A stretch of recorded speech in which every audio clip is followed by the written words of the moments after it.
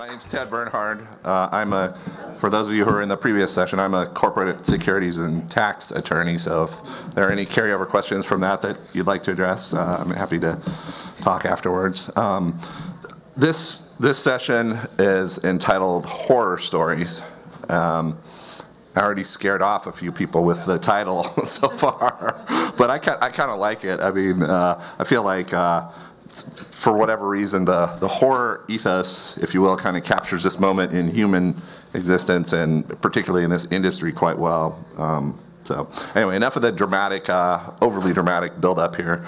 The origin of this speech was really a conversation that Mary Lou Burton, who's the founder and coordinator of this conference, and I had at one of the more recent Oregon Retail Cannabis Association meetings. And as it happened, Mary Lou and I started talking to each other at this session and just comparing notes about different deals that we were working on and talking about the conference and networking and things like that. But the more she and I started talking, we kept finding that the conversation invariably kept veering back to all of the real life horror stories that we were seeing with our clients. Now, don't get me wrong, I'm a good lawyer, and Mary Lou's very good at what she does, and so we've protected a lot of our clients from these horror stories. But just the sheer amount of outright scams and stories that are trickling through this industry and down to us as service providers and intermediaries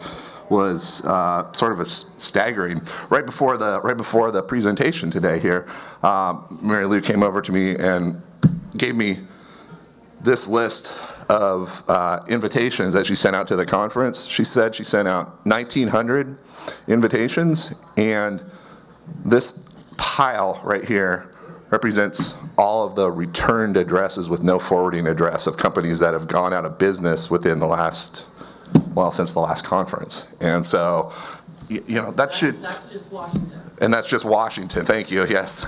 So if that's not an indication that there's something to be aware of here, I'm not sure what is. So anyway, since Mary Lou and I had that initial conversation, it must have been like 3 or 4 months ago, I've honestly spent way too many hours thinking about this topic and wondering to myself, why are we here right now? Just by way of background, I've been in this business one way or another for about 25 years now. I started off as a venture capital investor, then I practiced law at a big law firm, and I've been working pretty much throughout that entire period with entrepreneurs and emerging industries. And so I've seen a lot of different companies, a lot of different individuals and industries over that period of time. By the way, it's kind of fun to finally be the old gray-haired dude that can tell his war stories from his past couple decades. But that aside, the question that kept coming to my mind over and over again was, is what I'm seeing now, is this different than what's been happening in the past, or is this just another cycle of the same old type of thing that we've seen before? I lived through the go-go days of the internet world, the mortgage boom and bust cycle in the mid-2000s, the clean energy tax credits, all that sort of stuff. And I just kept wondering to myself, is this truly different, or is it just more of the same type of thing? Anyway, so as I was thinking about that question the other day over the morning paper, I came across an interesting headline in the Washington Post. It was about the Fry Festival. I don't know whether you've heard about that music fest that was a scam, right? And the headline was, yes, in the Washington Post, it takes 2 Fry Festival documentaries to fully convey how easily we're all scammed. Now, I admit I laughed when I read that. I thought that was pretty funny. But it got my attention enough to start reading the article again. And in the middle of the article, there was this quote that stuck with me. The author said, "It's no surprise that the 21st century is rife with epic degrees of fraud and gullibility. It can be as simple as someone creating a self-image on social media that is so enviably perfect that they become a paid influencer, simply on the fantasy that they're cooler than you. It can also be as complicated as an off-failed businessman rebranding himself as getting elected president. I'm not going to comment on that. But the part of the quote that I thought was interesting, he said, in the millennium era, scamming is in the very air that we breathe. And this is a senior writer for the New Yorker magazine. And I stopped and I said, whoa, that scamming is in the very air that we breathe? That's quite a statement. But it just reinforced exactly what I'd been sensing and what Mary Lou had been sensing. And I also know from just the two presentations that I've sat through so far today, both of the speakers mentioned that this is a growing and recurring problem in this industry. And so that's what sort of was the genesis of this speech. And before I jump into, I'm not going to talk in the abstract throughout the whole time, but before I do jump into sort of some specifics about what are the scams that are out there, how do you recognize them, how do you protect yourself, what do you do if you get scammed, and I am going to talk about all of those things.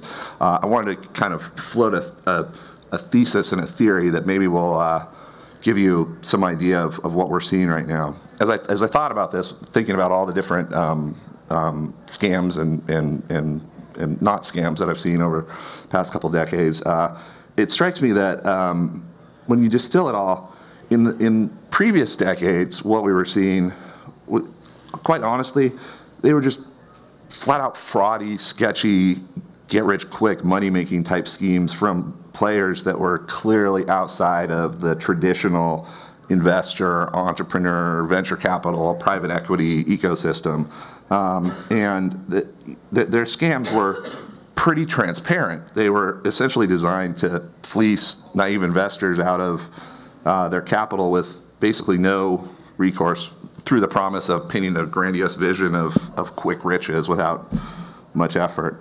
And so the legitimate players back in those days, and we're not talking that far ago, like 10, 15 years ago, for whatever reason, had been kind of ingrained with this respect for the entrepreneurial ecosystem and what the structure of investment and return looked like. And there was sort of an unspoken mutual respect for the entrepreneur and an understanding that there's no way to get rich super quick. It takes a long, hard process of capital and labor working together under the guidance of the entrepreneurs over years, maybe decades, to actually build a company. And that doesn't happen overnight. You have to build the company's culture, the customer base, the technology, all those things. And so there was this sort of unspoken understanding that anything that was too good to be true, and anything that was promising riches overnight was probably too good to be true and shouldn't be trusted. And so those people got kind of kicked out of they got recognized early on and then kicked out of the sort of traditional financial, private equity, investment banking, IPO, infrastructure.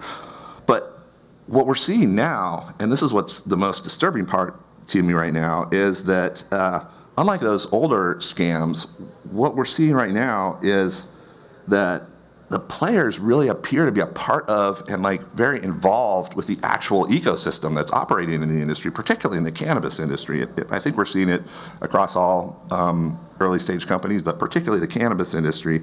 And the way I would kind of describe that is that, I don't know, I can't explain why this is happening, but what's happened is that you have these shysters, these fraud artists, these scammers that have somehow adopted the language of entrepreneurship, of long-term value, of partnership for mutual benefit, and they've weaponized it. And they are using those terms that traditionally sort of were the indicators to people that that you're dealing with legitimate players, and manipulate that language and those promises towards their own sort of selfish ends, which usually in this context kind of revolves around grabbing as much of the pie as you can, that the money that's on the table immediately as fast as you can and getting away without getting caught. And so it's very different and it's very deceptive from what we used to be seeing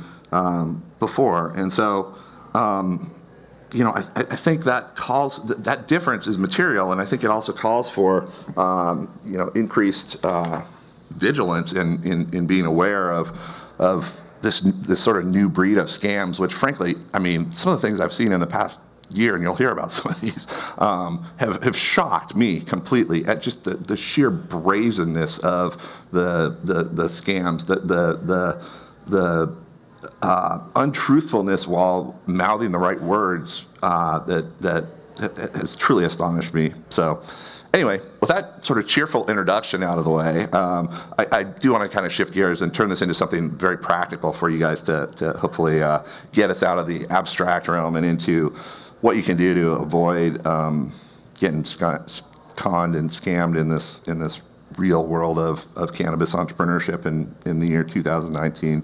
So first, what I'm going to do is I'm going to talk kind of about the preliminary warning signs that should set off red flags that you might be dealing with a scam, not necessarily. Then I'm going to talk real quickly about what to do when you're getting that sense that something is awry, how you can protect yourself, and I'm sure most of you know a lot of the common sense things that you would do, but you'd be amazed how many people don't actually follow them. Then I'm going to get to the heart of the presentation, and I'm going to actually walk you through what I think are the most common and most severe scams that I've been seeing and hearing about that I think you're likely to come in contact with if you're in this industry. And then finally, I'm going to give you some tips about what to do if in fact you don't follow my advice and do get scammed. So that's kind of the outline of where we're going. Questions are welcome along the way. There hopefully will be some time at the end for specific questions, but I like this to be sort of an interactive thing. So if I say something that triggers a question, feel free to jump in. All right. So first topic, warning signs. Obviously, the first step in avoiding getting scammed is an awareness that you may be dealing with a scam artist. Well, hopefully all of you that are sitting here in this presentation or have heard the other presentations have taken that first step, and you realize that there are a lot of really malevolent, deceptive, disingenuous players out there, particularly in the cannabis industry, which operates in sort of this quasi-legal realm. But here's some factors that I would suggest personally that should start you thinking that something might be a scam. And again, some of these are very basic and things you already have all heard people say, and some of them may not be. The first is, and this is probably the biggest one that I run into, is the biggest thing that sets off a huge red alert sign for me is when you have someone promising to deliver money or something else to you, and they ask you for money when you're the one that's raising the money. Now, there are legitimate money raisers out there. They're brokers. They're registered. They're called broker dealers, and they're there to assist with networking and finding capital and facilitating contracts and things like that. But there are a ton, as I'm sure many of you have run into, of people who are not really as connected as they say they are and not able to deliver on their promises to help you raise money. And so invariably those people sort of know, it seems, that they're not able to deliver on their promises because they're asking for money right up front, whereas a traditional money broker would ask for a percentage of the transaction, a success fee, if you will, when they actually perform for you. So if you're dealing with people that are promising to help you raise money, but the first thing they ask for is you to sign an exclusive agreement with them and put up money that's non-refundable for a retainer or whatever for them to even get going, don't be drawn in by that, because there's plenty of legitimate money raisers. Yeah. So how do you balance between the person that is, let's say, the legitimate money raiser who has clients that aren't also so fiduciary responsible working with one individual, so therefore it's an even fairness? If you kind of see where I'm falling with this.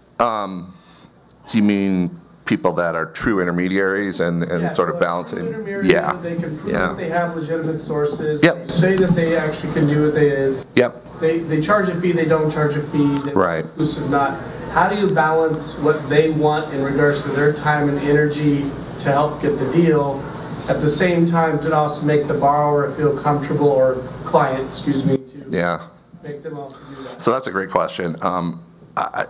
I don't have a magic answer to that, but my suggestion is this, is to sort of probe the issue with them and try and maybe propose a structure where they do get some money up front so that you can prove to them that you're credible, but maybe make it refundable if they haven't delivered a certain milestone or something like that. They may not go for that, obviously, but just the way they react, and that's kind of the theme throughout all of this, is push back and see how people react, and then trust your own judgment. People are really good at telling you what they're about, believe it or not. And so if you sort of push back on that, that's one avenue I try. The other thing is I found that a lot of people that do what you're describing maybe hold themselves out more as consultants than brokers, and they and I would suggest sort of a different standard and a different process of evaluating people who are just trying to consult and act as mere finders than I would for people who are painting grandiose visions of raising millions and millions of dollars for you and getting a percentage of that type of thing. So, but again, I don't have any. It's one of the toughest things I face in the legal world, because all the time. Yes. One of the things that I'm Mary Lou and I are business partners in Cannabis Connect. So we're not brokers, and we tell people right up front, we don't have a broker's license. It's not what we do. Yep. So one of the things is, if you're trying to deal with a broker, check out and see if they have a broker's license, if they say that's what they do, because they're going to have a license. What we Correct. do with Cannabis Connect is we're a finder, and we have legal language on anything that we put out that says we are a finder, and we don't guarantee. We find the people and bring them to you, and we understand some basic qualifications, but we've not completely vetted them. We've not completely, that is still Absolutely up to the person who is looking for the investment to go through some due diligence. But a lot of times, people, even whether it's money or whether it's, hey, I want to buy 2 retail shops, one in Portland and one in Medford, whatever. I mean, how do you find those? And because of the trusted relationship that Mary Lou has gained through the show, and I'm not promoting our business, just how we deal with it as a finder. Because we don't know if people really are going to go out and we've had some people. Oh yeah, we're taking them all over the place, showing them up, and then all of a sudden they just disappear. And we've spent a lot of effort, and taking them and do introductions and this store and that store, that retail store, and that kind of thing. But it's one of the good things is that because of the Oregon market is getting smaller and smaller, and so some of the bad actors are getting squeezed out, but it's not necessarily meaning they're all gone. But one concept is, ask around too. Depending on how much you've been in the industry, a lot of people know who the bad actors are. So, it's kind of understanding a little bit of, what's the undercurrent of what people are saying about so and so. And you're right on. I don't want to get into too specific legal advice, but there is a difference between a broker and a finder, and people don't have to be registered if all they're doing is connecting people and then stepping out of the process, and that's kind of what I think you guys are probably down that path. But yeah, and to your second point, the daylight is shining on these people. It's a small, tight-knit community, and people are getting weeded out over time. But you don't want to be the one that's in the process that gets scammed. So, yeah, exactly. You don't want to be the one that does that. So, oh sure. Sorry, as a finder, how do you take your fees? So we do actually. Yeah, you can take a percentage. You're Without being a licensed broker dealer, you can take a percentage. You can, as long as it's a. Okay, the SEC has a whole range of regulatory guidance on that, but there are some attorneys who believe that as long as you limit your activities to just being a finder and don't participate in the negotiation, the documentation, anything other than making the initial contract, that you don't rise to the level of a broker-dealer that needs federal registration. So We don't give advice. Yeah. We collect the data, and we're creating a database of, who are the retailers. Sometimes, again, Mary Lou, type person like Mary Lou would get a call and say, hey, I want to sell, I'm deciding I want to get out, kind of thing. But they don't want to publicize it. They don't want to start putting out on a feed saying, hey, so-and-so is selling all their stores. Well, as a business person, you don't put that out there. Yeah. So it becomes a trust thing too. So, Yeah. And we do confidentiality, non-circumvention kind of scenarios too, so that we also don't, as us trying to do the legwork, we don't have a person that goes around this and goes direct to. Yep. So okay. So that's the biggest warning sign for me. I'm just going to list really fast because we have only sort of limited time here. Some of the other warning signs, and then I really want to jump into how to protect yourself here, and then talk about the specific scams that I'm seeing. So, the bullet points that I would throw out in terms of potential warning signs, again, if you're raising money, people asking for money up front. 2, people offering unrealistic claims that seem too good to be true. That's sort of the classic scenario. One thing to notice for, and this is one that I use as an acid test, is if the process itself seems too short or too quick or too easy, that's like the #1 flag. You do not raise $10 million or $5 million or $1 million over drinks and a napkin. There is documentation that is involved. There is lawyer-to-lawyer conversations. There are back and forth. And anyone that's promising you anything else is, and obviously there's always a sense of urgency for more money, but anyone who's being disingenuous or dishonest about what's involved with the process, that to me, that's a huge red flag if things are moving too quickly or they're doing shortcuts in the documents or things like that. Just a couple more real fast on that. A thing that I just see over and over again is that the people who are offering their services for money, whatever they are, they always seem to be claiming to have some sort of secret knowledge or new insight that no one else, for whatever reason, has yet discovered. And so the moment I hear someone telling me that, my spidey senses go up, and I start thinking, this is 2019. We have the internet. We have great communications, and there's not a lot of secret knowledge that isn't out there. So those are the initial things. So what do you do if you think you might be dealing with a scam here? And in some of the other presentations, I've seen some of these mentioned in more detail, and so I'm not going to go too deep on this. But the biggest thing that I would say, first of all, is check your ego at the door. I mean, these people are very sophisticated now, and they play to your expert.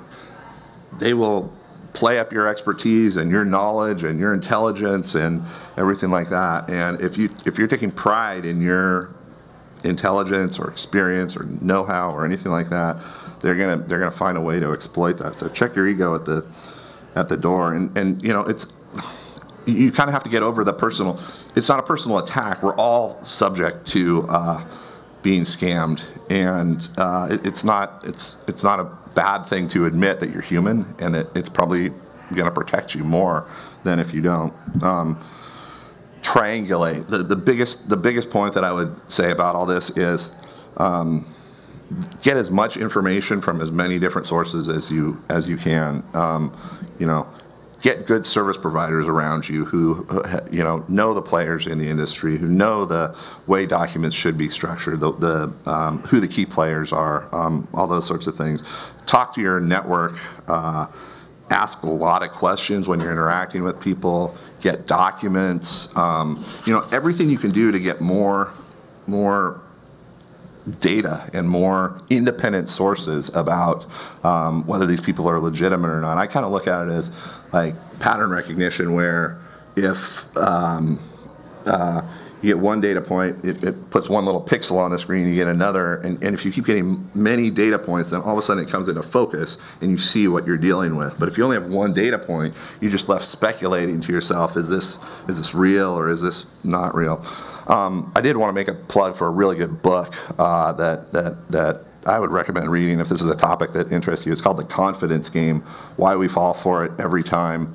And it came out in 2016 by Harvard University and Columbia University PhD in psychology. It's just a fascinating read. It not only talks from a theoretical perspective about why people get conned, but it also gives a ton of different real-world examples as well. Yes, it's called The Confidence Game, and it's a short but really great book by Maria Konnikova. Is her name.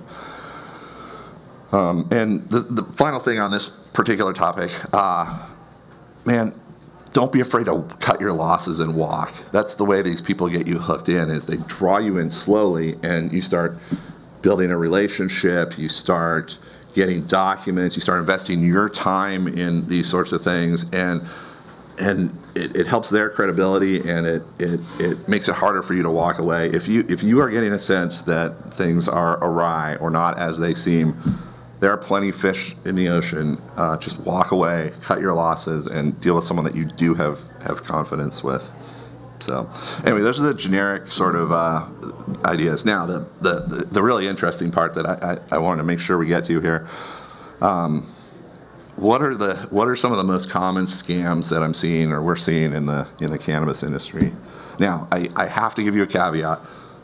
Almost all scams have some legitimacy at the very beginning. So when I mention one of these, I don't want everyone going crazy and saying, that's not a scam, that's legitimate. I just heard of so-and-so that did it. Okay, I'm talking about the odds here, and I'm talking about the frequency with which people misuse this concept, not the fact that you can't be successful doing this.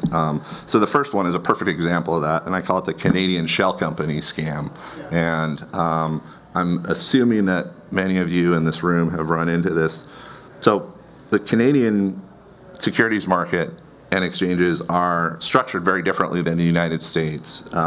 They allow these blind pools of capital up there to be raised for what are essentially shell companies. And what happens is that you get brokers and promoters up there who have a shell company that they're associated with and get commissions on the trades for. They run around, because they're just shell companies, looking for interesting businesses to acquire or merge with through the promise of being able to raise capital on the Canadian markets or in the US markets based on the combined entity. And it sounds great on the surface, and frankly, I just read an article today about a guy who did that successfully, raised $1 billion in the cannabis industry, so it can be done. But more often than not, what I see with these companies is that if you're not dealing with quality players, what happens is that you go through this intensive process of negotiating these deals, which essentially shift the control of the operating business, your business, to this shell company, which then may or may not go out and raise money effectively, or as much money effectively as you want. But you're, as the selling company, basically stuck with losing your trademark, losing your company control, losing your assets, all those sorts of things. And I've personally been involved with litigation of several of these types of transactions gone awry, and they sound really great. And I know in Oregon and Washington in particular, there's been a ton of interest in people getting financed by Canadian shell companies.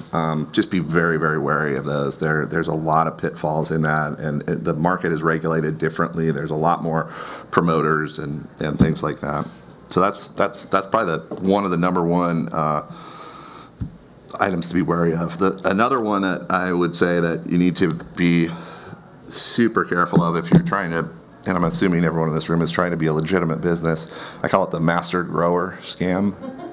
And, yeah, I see some recognition. Yeah, the master grower scam, and basically there's people that have been in this industry probably probably have some knowledge and know-how, but have been operating illegally for a long time, and they recognize that as it's become legal, they are able to convince investors who aren't particularly familiar with the industry that they have the know-how to properly run a grow operation. And invariably, no, not, again, I can't say always, but frequently what happens in these sorts of situations is, one, their expertise turns out to be far less than what was promised, and the quality of the product is not good. But second of all, and more importantly, because a lot of these people come from the illicit history, the product goes out the back door without you knowing it as an investor or a board member or whatever. And that's the surest way to lose your license, damage your reputation, face criminal charges,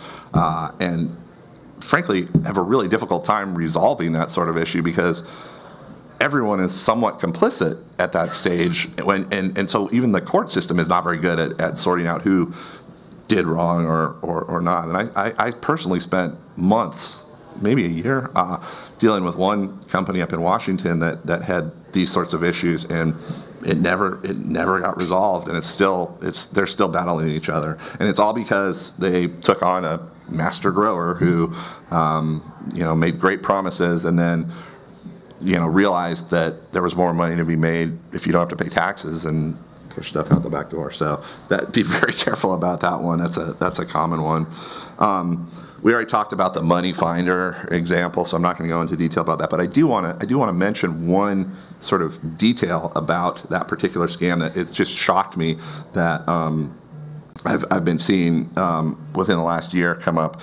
It's a variation on this money finder scam, but what it is I don't know who it is, but there's this group that seems to be going around saying that they're affiliated with some very large and well-known Wall Street trading firms and banks, like huge top 5 banks and recognizable investment banking firms and things like that.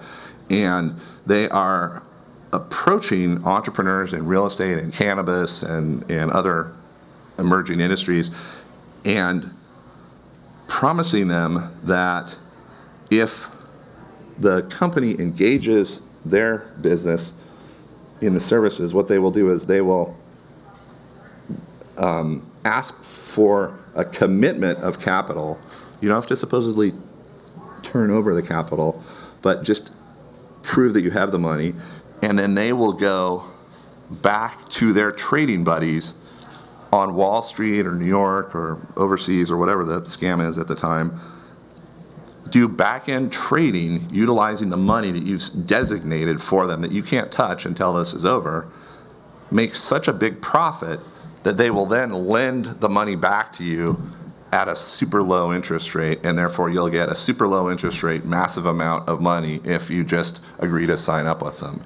So obviously this falls into the category of, one, don't turn over your money to people like that, but two, they're really devious in the way that they charge you like these modest, like $10,000, $15,000 fees along the way to engage them, or retainers or whatever. And then once because they know that that's below sort of the threshold that most people will sue for, and then once they have your money locked up or whatever, then there's this constant stream of promising, oh, the trades are in progress, oh, we're dealing with compliance, oh, we're dealing with, and over, and for like years, literally. I have a couple of clients that have been dealing with this for more than a year, of promises like almost every single day that something's going to happen. And so if you see one of those sort of reverse loan type of things based on secret Wall Street trading, boy, run the other way, because that's one of the worst scams I've seen in a long time. And it's what's so difficult about it is that the people that seem to be propagating it are pretty well respected. They have good pedigrees, and they have experience in the financial world and things like that. And like I said, I've advised many of my clients to stay away from that sort of thing. Another scam that I don't even know whether I'd call it a scam. I guess I would. Has to do with the fascination with hemp and CBD that's going around right now. I call it the six levels deep broker scam. I don't know whether any of you are participating in the hemp brokerage or intermediating transactions between buyers and sellers, but it's gotten so ridiculous right now that brokers are on the sell side promising crops that aren't there and representing themselves as the sellers when all they have is a relationship to another broker who has a relationship to another broker who maybe knows someone that had some product a year ago that might have been available, and trying to hold themselves as a legitimate supply source out to people. And on the buy side, you have all sorts of people who are doing the traditional sort of investor scam type of thing, representing they have money when they don't have it under control. They don't have, they don't actually have the ability to invest it. They're just an intermediary that gets a percentage of the money that comes in. And so, I don't know. I mean, I guess it's because the market's so hot right now and it's a relatively newly unregulated industry, but the levels you have to go through, the machinations you have to go through to verify the buyer and the seller in a hemp brokering transaction, or even just a simple purchase transaction between a seller and buyer are crazy. I mean, I'm talking about proof of life. I mean, I've been on phone calls where I'm having to have people literally walk to the crop or the lab, hold up a sign that says, "This is for Ted Bernhard, you know, here's the date today and here's the newspaper," you know. It's like a kidnapping or something. And, you know, on the other end, I'm seeing the buyers have become, the sellers have become so skeptical that buyers actually don't have the resources that they're literally demanding that the money be in the attorney's escrow account before they'll even talk to you, and the attorney has to write a letter vouching as a fiduciary that money is available and designated for this. They won't even accept like third-party validations from banks and things like that. So that one is just absolutely out of hand right now, and it's if you're dealing in that industry at all, be super duper careful. The other two that I just want to mention real fast. Those are the most common ones that I'm seeing right now. Sort of too good to be true, Good Samaritan type of scam.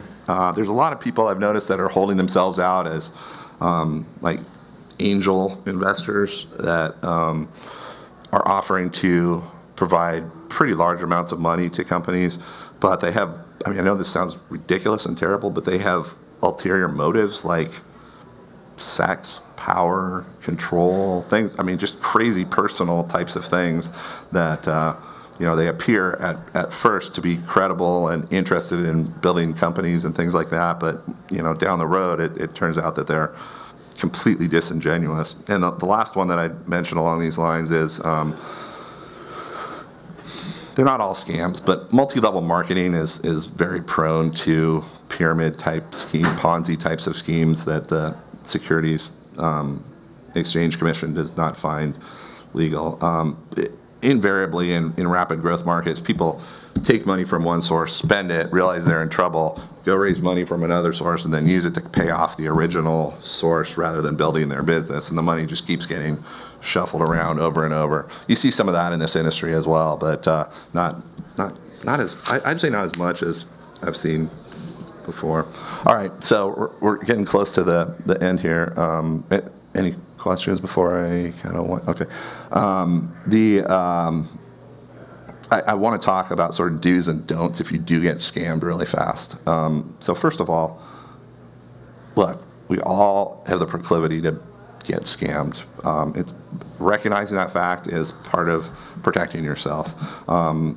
If you do get scammed, that's not the end of the world. It doesn't mean that everything is lost. There are things you can do to protect yourself and mitigate the damages. But here's what I would recommend not doing. And I know everyone, when something like this happens to them, gets frustrated. But probably the worst thing you can do for yourself is self-help. Like, if it involves real estate, going onto the property and trying to seize assets or things like that, is just going to get you into huge trouble. If it involves crops, if you don't have the legal right to be on someone's premises, don't do self-help. Pursue the legal mechanisms for recovering the money. There are plenty of ways, as I'll talk about them real fast here, to get your money back, or at least attempt to, through proper legal processes. You know, liens, garnishing wages, getting judgments, all those sorts of things. Also, do not do not make the problem worse by threatening the other person or engaging in like a social media flame war. I know it's tempting. We all have social media accounts, but you're not going to get any progress by deliberately trying to anger someone or damage their reputation, and you may actually be opening yourself up to potential defamation lawsuits or things like that. So you don't want to just go off on the person in a public manner. Proceed deliberately, quietly, and legally, and that's the. So along those lines, who do you call up first if you got scammed? Well, a lawyer would be a good person to start with, especially one who's interacted with these types of scams before. But what can a lawyer do, right? I mean, the lawyer can file a complaint, a civil complaint, but that's expensive and time-consuming and uncertain and involves litigation. The lawyer can send a demand letter to the other people, but most of these people that are hardened scammers are not very concerned or impressed by that sort of thing. But what a lawyer can do probably, that might even be more helpful, is point you in the right direction of the law enforcement personnel that can kind of take it from there. People a lot of times forget about that avenue of redress. But when you're talking about behavior like this that is criminal, borderline criminal, fraudulent, things like that, you call the police. I mean, if someone stole your money, it's theft, and the police may or may not be able to do anything. But theft is theft and embezzlement and conversion and all those types of crimes. They are crimes, even though it's the cannabis industry. And don't hesitate to reach out to them. The Department of Justice in the states and the Federal Department of Justice, they have the FBI. They all have law enforcement capabilities that you can alert and get them to come after the perpetrators, alleged perpetrators. The Cannabis Licensing Board is one that people always think about going to.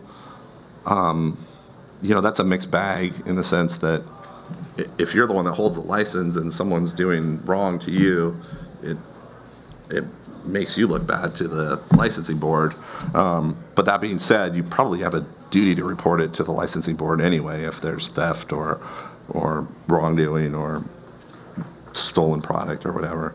And one other thing I just mentioned on that is if it's a moderate amount of money, people forget that small claims court is really good for resolving disputes here in Oregon under $10,000. So if someone's taking 5, 7 type of thing, lawyers are not prohibited in those. Are prohibited in those courts, and a lot of times the defendants don't even respond, and so it's something to consider if there's a relatively modest amount of money involved. Okay, so in conclusion. I gotta give you a funny, but it's not that funny story. It's actually from that book, The Confidence Game, and it's one of the stories in there that stuck with me. And I know it sounds completely ridiculous, but it's about a guy that she interviewed who was scamming people for decades, and this happened in the late 70s. This guy and a group of his buddies convinced another person in their town that they had inside information on a horse race, and that if the guy would just give them their money, they would place the bet on the horse and he would win big. Anyway, they pocketed the money. They didn't make the bet. The horse lost. They had no inside information, and the guy ended up losing all of his money. Not just because it lost, but because they pocketed it. Anyway, as the story goes, the man, a few years later, came back and he saw these same scam artists on the street, and they saw him and they were terrified. They thought he was going to come over and beat them up or threaten them or do something horrible to them. But the guy walked over to them with a big smile on his face, and he thanked them for trying to help him get this inside information, and asked him whether he could give him some more money in order to make another bet on his behalf. So my point is, don't be that guy. At the very, very least, learn from your mistakes, and if something bad happens to you, mitigate the damages, try to avoid it, but just, it's human nature that people can play against these sorts of desires, and so be wary of that, and don't fall into the trap of having it happen multiple times. That's kind of the summary. Any other any questions that anyone has before we wrap it up here? It's not as bad as I will say one thing, and I'll take your question. It's not as bad as I make it out to be, but it is really getting difficult to discern between the people who are merely mouthing the words of legitimate hard work, long-term business building value, and people who are actually trying to do that. And distinguishing between the two of them really requires a concerted effort among all your network, your service providers, and all that sort of stuff. Yep. So the money person, of course, made me think of that, being a lender myself. So that's why I asked you the question that I asked. Very common, not cannabis industry specific, to ask for once you receive an LOI or a term sheet that there's a funding commitment. Yep. And so I guess I just wanted you to talk about that. Here, expand on that. Yes. Yes. If you'd be willing to, from your perspective. Oh, absolutely. I mean, that's critical. I mean, I think I saw your earlier presentation, and proof of funds is super, super important. And, how do you get to the point where you know that someone actually has the money in their account and the authority? It's two things. It's really, they have the money and they have the authority to act on the contract. And so part of it comes down to reviewing their organizational documents and seeing that they actually have the authority to make these decisions, reviewing the transaction documents to make sure that they actually are the right people that you're dealing with. And, sometimes people go directly to the bankers and the banking sources and ask them to verify that the funds are in the account, and sometimes you'll get a bank statement or whatever. But more often than not, I found that attorneys play kind of a critical role in that, and talking attorney to attorney, where you can have a dialogue back and forth about, is this money in there? When did you last see it? What discretion does this person have? All those sorts of things resolve a lot of those issues. It's kind of similar to the way the SEC requires you to validate accredited investors. They basically, an accredited investor is a high net worth individual who has a $1 million net worth or has earned $200,000 a year in the past couple of years. And the companies need to try and verify that before they take the investment dollars. And the SEC has written guidelines as to what that looks like. And that looks like either a bank statement directly from the bank, a letter confidential from your accountant or your lawyer attesting to that fact, or pay stubs if it's income that you're talking about. And so that's what I look at as like the gold standard, and it's not really the gold standard, it's probably the minimum standard that you need to prove out the funds. But there's so many people, just going back to the very first point in this whole discussion, there's so many people out there that are representing that they have funds under management or access to funds that are really intermediaries that don't have the money, that hope to basically use the possibility of doing a deal with a company to go raise that money, that you just can't be too careful on that. So and so that's kind of where I'm at. I would say that the cannabis industry is definitely one of the highest risk for deceptive behavior that I've been involved with in a while. So keep your guard up, but there's bankers, lawyers, accountants. Keep your network fresh and ask people to verify the person's background and things like that. That's your best protection. So anyway, thanks. Yeah.